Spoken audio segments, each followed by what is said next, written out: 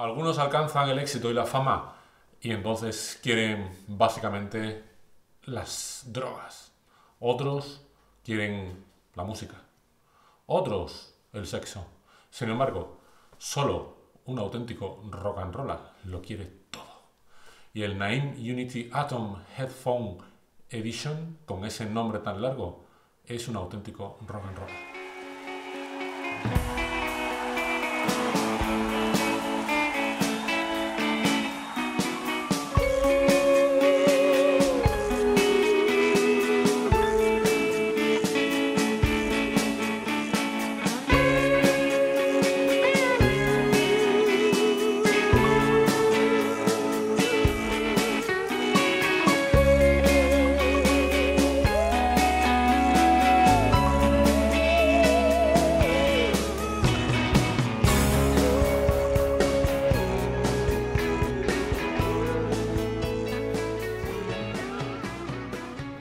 A ver, estuve en la feria de auriculares, estuve en ese evento que se organizó por Super Sonido, que tuvo gran participación y hubo varias cosas que me impactaron, pero singularmente hubo 3 productos que llamaron especialmente mi atención.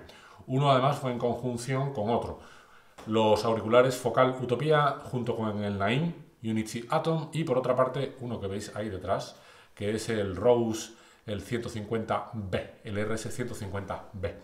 Terminó el evento y al día siguiente me puse en contacto, hablé con, qué bien ha salido, estuve hablando con los responsables y comenté, oye, ¿sería posible escuchar el Unity Atom y el Rose en casa? Y dicho y hecho. Agradecimientos al equipo tanto de Supersonido como a su vez también a Sarte Audio por la facilidad y la disponibilidad de los productos y lo rapidísimo que lo han enviado. Y aquí están, y es que de verdad, el Naim Unity Atom me dejó impresionado. Y no tengo los Focal Utopía, aunque igual todo se soluciona por el camino, pero sí que tenía estos y ya habéis visto en otro vídeo que no quedé sumamente contento, no quedé satisfecho con cómo era capaz de moverlos con los elementos que tenía y estaba ansioso de escucharlo con un buen amplificador de auriculares como es el Naim. Entonces, a partir de aquí, ¿cómo plantear la prueba de un componente tan sumamente versátil como el Naim, que realmente destaca en esto, pero es que no es solo esto, sino que es mucho más? Y al mismo tiempo, ¿cómo hacer para que esta prueba no sea una prueba, un vídeo de 30 minutos? Porque es que podría estar hablando largo y tendido sobre Naim. Pero ¿sabéis qué? Creo que no hay mejor forma de elogiarlo, de alabarlo y de dar a entender lo mucho que me ha gustado, como diciendo que me lo quedo. Así ha sido. De estas veces que dices, vas a tragar un poco de tu propia medicina. Así que nunca Naim te había entrado por el ojito, hasta que tuve la ocasión de tener en casa durante varios meses el NXD2. Vaya plataforma de streaming, vaya plataforma de música en red tan sumamente estable, sobre todo versátil, fácil de manejar, intuitiva, que tiene Naim. Y lo ha implementado y lo ha llevado en una evolución en la serie Unity. Entonces, al final me di cuenta de que aquellos prejuicios que tenía yo con Naim, que fundamentalmente venían dados de la mano de esa conectividad tan extraña, que por otra parte ha perdido con el Unity Atom. Ahora por fin encontramos conexiones XLR y single-ended y se acabó. No tenemos las conexiones que habitualmente había mantenido Naim. De hecho, hasta ahora no tenemos ni siquiera logotipos verdes, como tienen los elementos o los componentes de Naim. Pero quitándole el verde de Naim y quitándole la conectividad extraña, como también ha pasado con otros fabricantes como Quad, ahora Naim sigue siendo todo un auténtico Naim. ¿Y sabéis dónde se ve esto claramente? En el pedazo de queso que monta como fuente de alimentación, ese gran transformador toroidal que sirve para alimentar las distintas placas, no solamente la placa de la sección de auriculares, sino también todo el módulo digital, el módulo de streamer.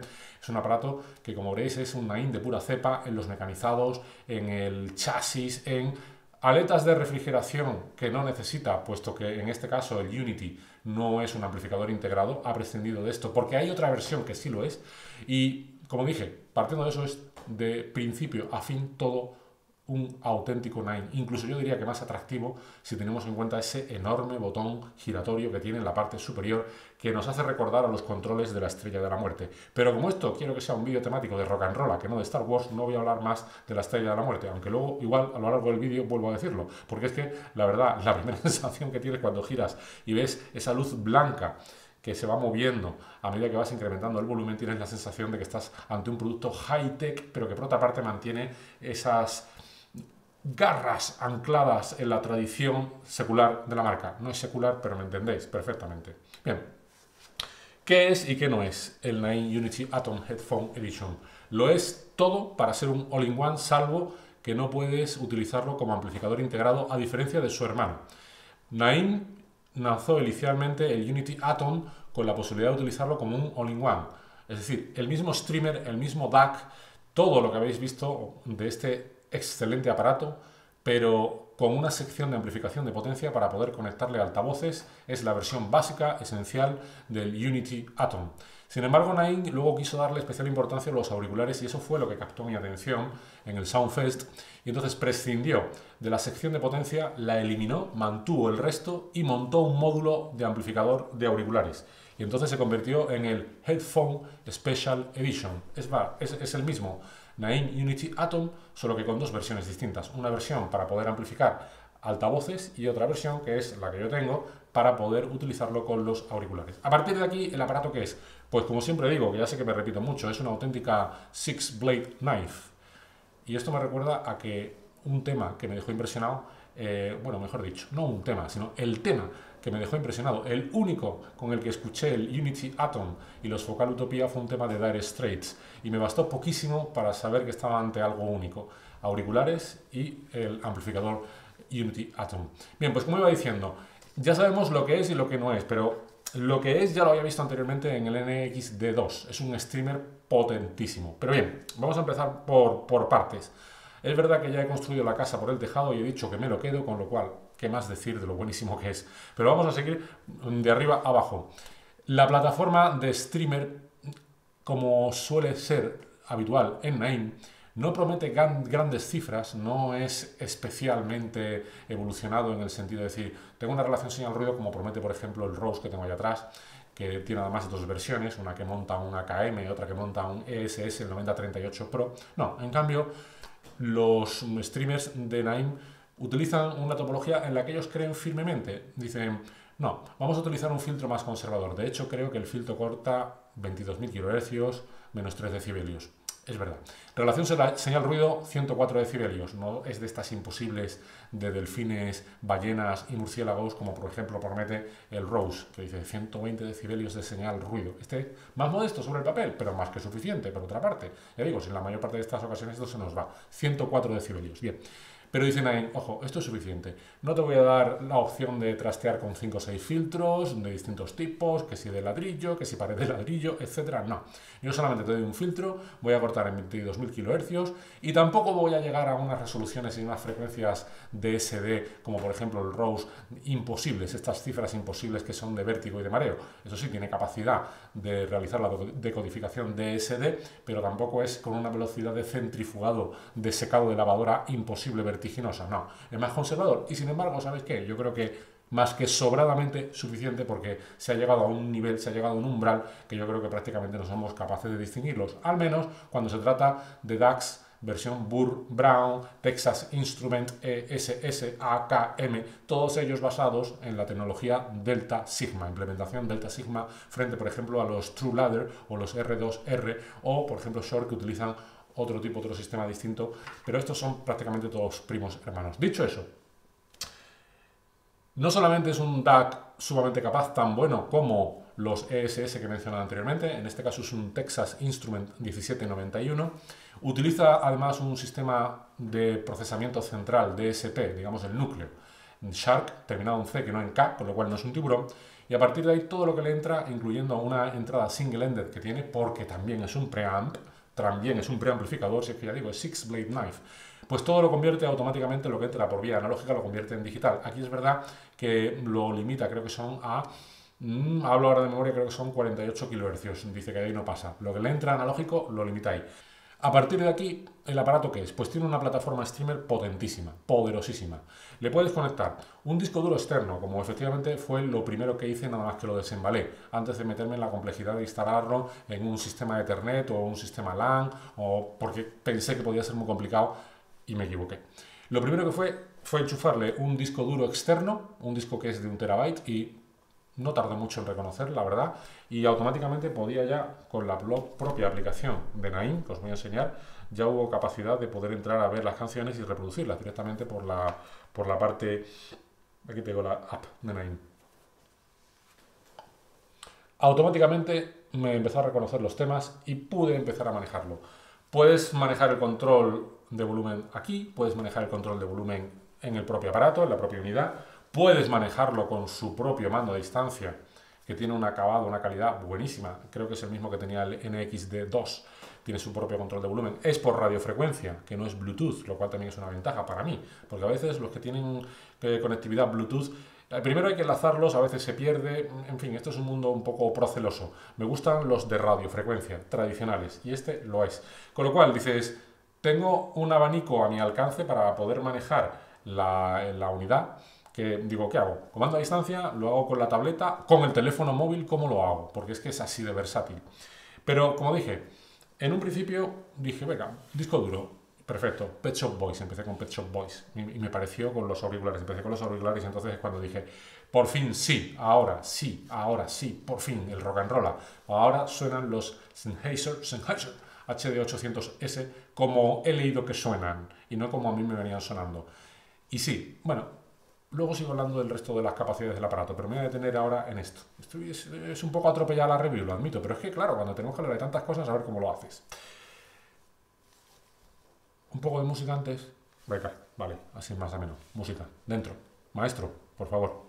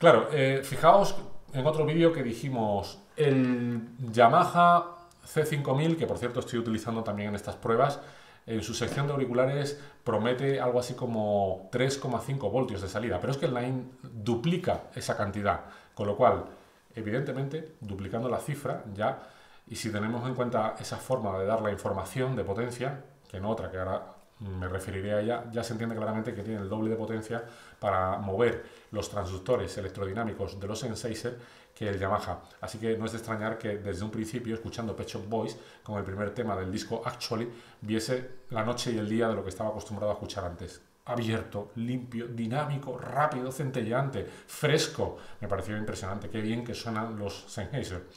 El grave me recuerda mucho al de los altavoces Yamaha. ¿Por qué? Porque siempre digo que mis Yamis, los NS5000, tienen un grave de gorila macho que está detrás de las celdas, detrás de las barras de los barrotes del zoológico. Está enjaulado y se le intuye, se le ve el poder y la presencia, pero no llega nunca a desmadrarse ni a salir de ahí. Pues pasa igual con el grave de los Sennheiser 800. Se le intuye el poderío, está lo suficientemente presente como para que sepas, ostras, suena rellenito bonito, pero no llega a desbordar, no llega a desmadrarse. Está contenido, tiene un grave muy bonito. No es voluptuoso, es contenido, pero precioso, muy bien delineado, sin distorsión, como me gusta. Pero seguimos, por partes. No quiero hablar más de esto, sino como sección de amplificación de auriculares.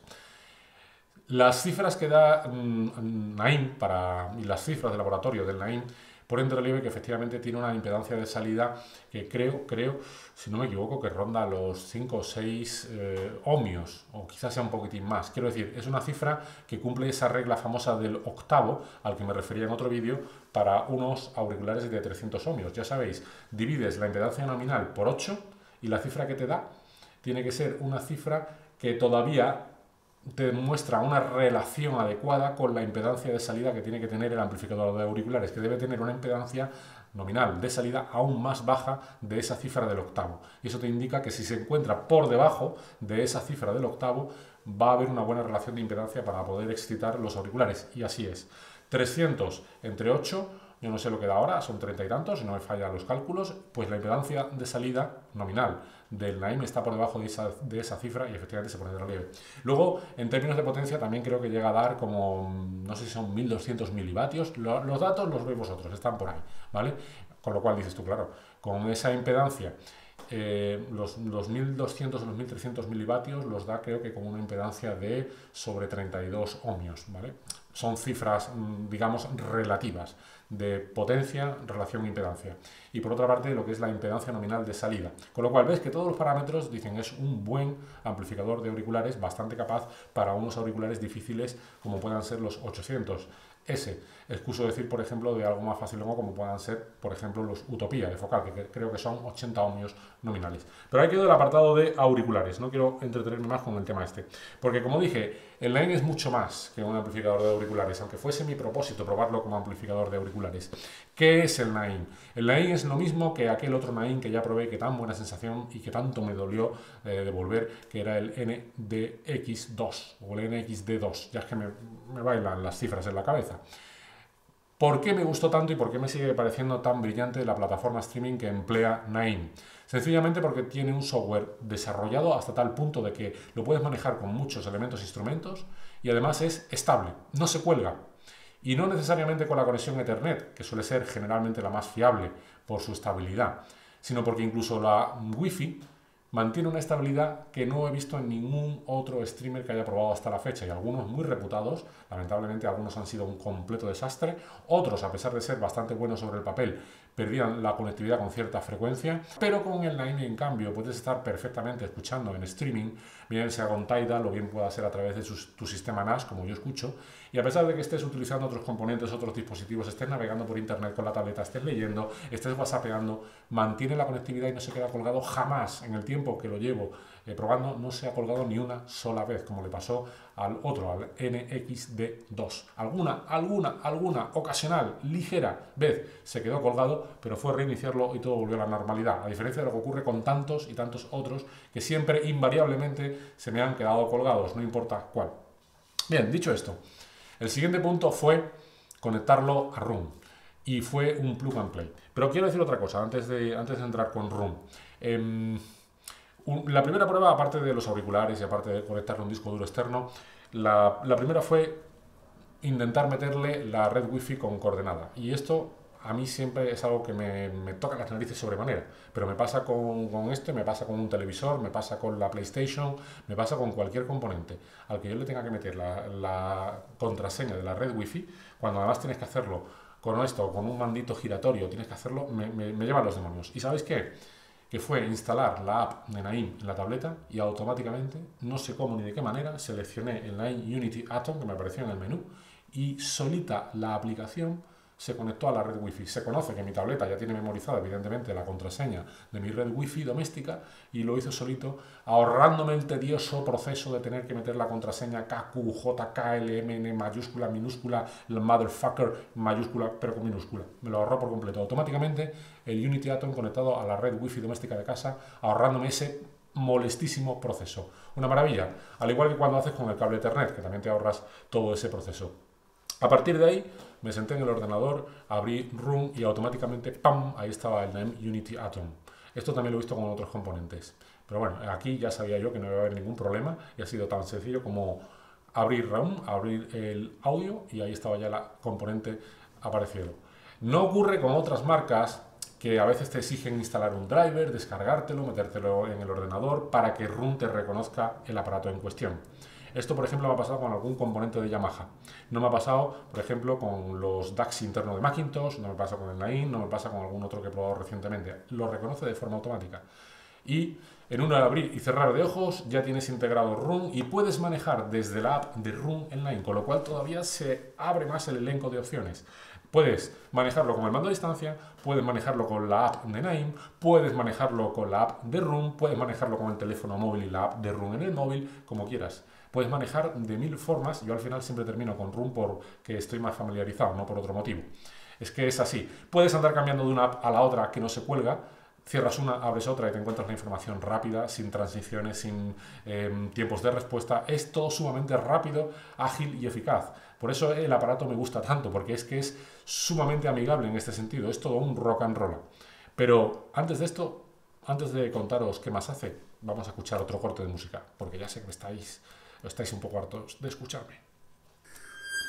Bien.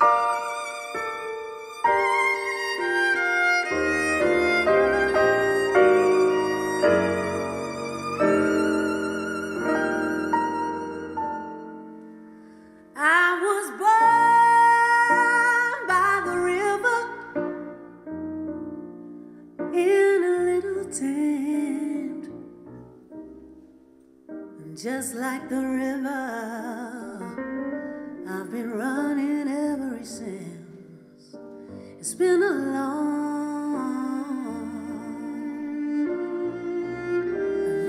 time coming, but I know a change gon' come. Oh, yes it will. It's been too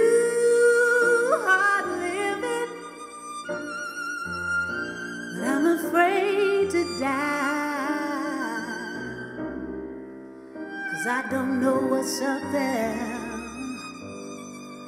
beyond the sky. It's been a long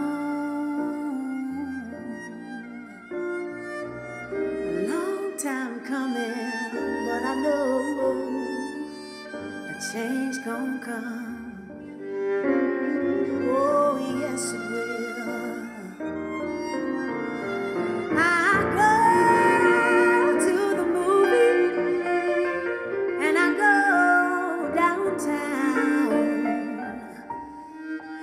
Somebody keep telling me, don't hang around. It's been a long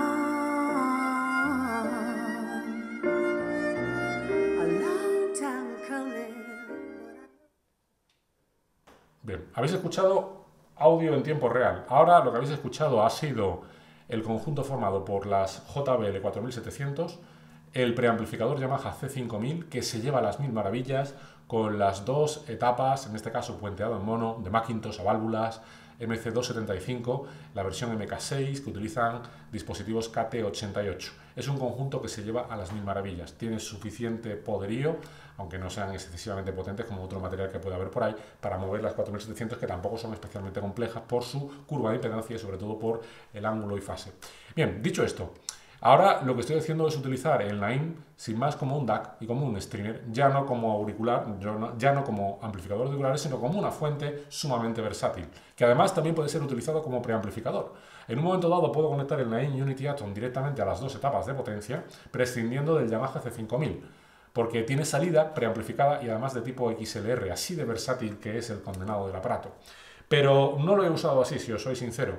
He querido mantener el Yamaha C5000 pues para poder conectar otras fuentes y bueno, pues por tener un poco más de cacharreo, porque me gusta. Y lo que habéis escuchado, ni más ni menos, es un disco que está excelentemente bien grabado, muy probablemente sea todo proceso digital, aunque finalmente se haya terminado imprimiendo en vinilo. Es una grabación moderna, es una grabación de un violinista reputado, es además un disco que es un poco popurrí, no es música clásica, más bien es contemporánea, es los clásicos americanos. Encontramos desde versiones instrumentales de Sam Cooke, no es instrumental porque en este caso hay una cantante, pero pasamos por temas de Copland y pasamos por Gershwin, el nombre impronunciable es Gershwin, pasando por Gershwin hasta Leonard Bernstein. Fijaos qué belleza el Fort Fairlane que sale en la portada, con el violinista Daniel Hope. Es un disco, ya digo, un poco popurrí, mezcla mucho, pero al mismo tiempo es un programa muy entretenido. Y además está muy bien grabado. Es una orquesta grande y sin embargo de estas que se deja escuchar con mucha agradabilidad. Es música de Muzak, música de elevador, Music Elevator. Ya sabéis que hice un vídeo sobre esto. Es música que podría ser considerada de hilo instrumental, pero es música muy agradable.